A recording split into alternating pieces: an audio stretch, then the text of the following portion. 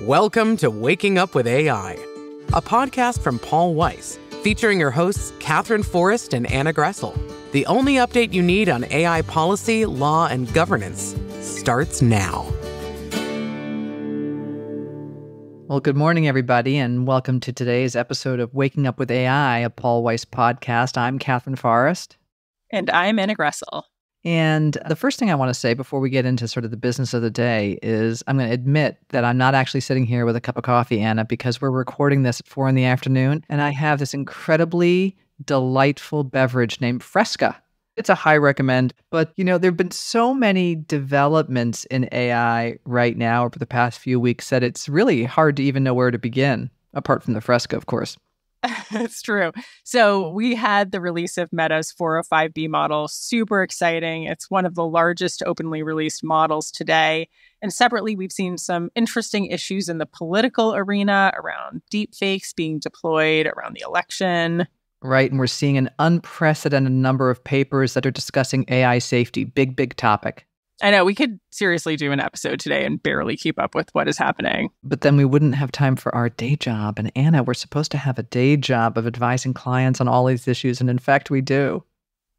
So let's turn to one particularly hot topic, open source models. This phrase is used so often, and I think people assume they know what it means or have no idea what it means, but really are too embarrassed to say. Right. And we can help them demystify it. Yep. And we should say at the outset, there are a lot of complicated issues with open source releases of models. We don't really have time to get into all of those hard debates today, so we'll just start at the beginning for this episode. Okay. So starting at the beginning, I want to talk about what the concept of releasing something open source means and where it comes from. First, most software today, as everybody knows, and over the past few decades, has been developed by private companies and released under licenses for a fee. So you pay a fee for your word processing program or your tax program or this or that kind of software package. And all of those software packages that you were paying for with a license fee, we're going to call those sort of closed releases just for purposes of today's talk. Definitely. And that's a really big contrast with what we might call a true release of open source software. And that's open source software where the actual source code is made available to the public. And it means anyone can view that source code, get its side, look at how the software is architected. They can modify it, and they can even distribute it themselves with their own modifications. And so how does this happen? Well, generally, open source software is covered by license terms that are really permissive. And some go as far as providing that the person downloading and using the open source software pretty much do anything they want with it. And that's consistent with sort of a philosophical framework that goes around much of open source software, and a couple of concepts that we can mention here. The first one is democratization. And part of the open source philosophy is that when things are released open source, when software and source code is released open source, it allows everyone access to technology that can then enable widespread research, and it can allow broad contributions from all kinds of folks and broad utilization. The second thing that I think I'd mention is actually related to that, which is meritocracy. The concept that if you've got a lot of different kinds of people who are able to bring their own brain power and technological know-how to an open source program, that allows them to develop it in a way that might be extremely positive, and the best software advances will then win. That's the meritocracy aspect of it. And then there's also transparency. And this is the idea that because the code is generally made open to the public, anyone can see how it works, and that access can allow for innovation. It can also increase safety because you have a whole community of people testing models, finding out what their vulnerabilities are, and then proposing fixes. And we've seen that operate in practice in the cybersecurity arena. And open source releases have a really interesting history. That's right. They came out of the early years of active collaboration among academics, and many of whom were computer scientists in the 50s and the 60s. And then in the 70s, we started to see much more active release of proprietary software and restrictions around source code. And in 1983, the General Public License, or GPL, was first launched. And this allowed people to release software open source pursuant to certain terms.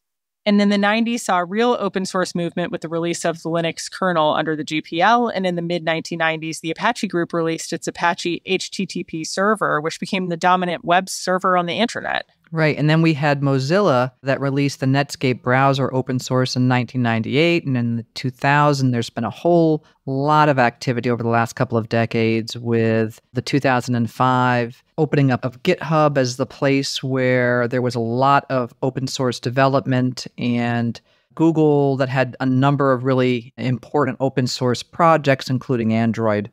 Today, we see a number of AI models that have been released in what we might call an open manner.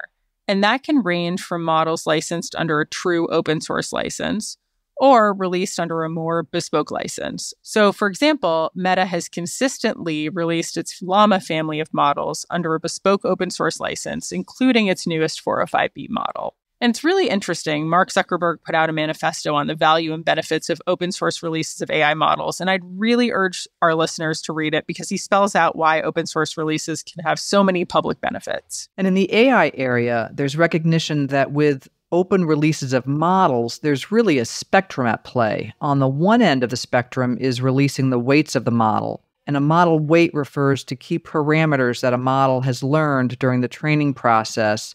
And knowing the model weights, if they're released openly, that means you can theoretically be able to define the behavior and performance of a model. GPT-3 was not fully open sourced, but it released model weights, and Google's BERT did the same thing. When AI model weights are openly distributed, it actually enables some developers to jumpstart the model development process. And the concept is that that should enable faster progress in the AI space. We've seen some really interesting things happening in the open source space around AI, Katherine, including techniques like quantization of models, which is kind of a long word for saying that these techniques can enable models to have a lighter footprint, and then they can be run locally on devices.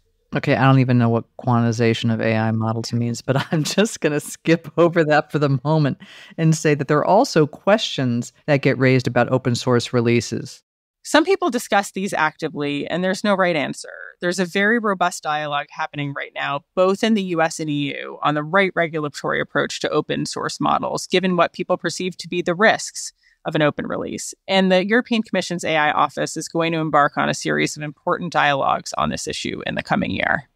And some argue for open source really to fulfill its promise. There has to be some way to get models trained less expensively.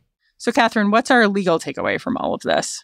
It's that if you're giving advice on a model, you should understand if it's open sourced or a closed release. It has some really important implications. Yeah, it can impact questions of responsibility, where different actors are in the AI value chain. And regulations are also starting to treat open source differently. For example, there are important exemptions for open source software in the EU AI Act. All right. Well, that's just a really quick introduction to open source, and that's all we've got time for today. I'm Katherine Forrest. And I'm Anna Gressel. Thanks for joining us. Thanks for listening to Waking Up with AI. Be sure to subscribe in your favorite podcast app to stay up to date on the latest in AI policy, law, and governance. For more information on Paul Weiss, go to our website at www.paulweiss.com. This podcast is not intended to provide legal advice, and no legal or business decision should be based on its content. Past results are no guarantee of future outcomes.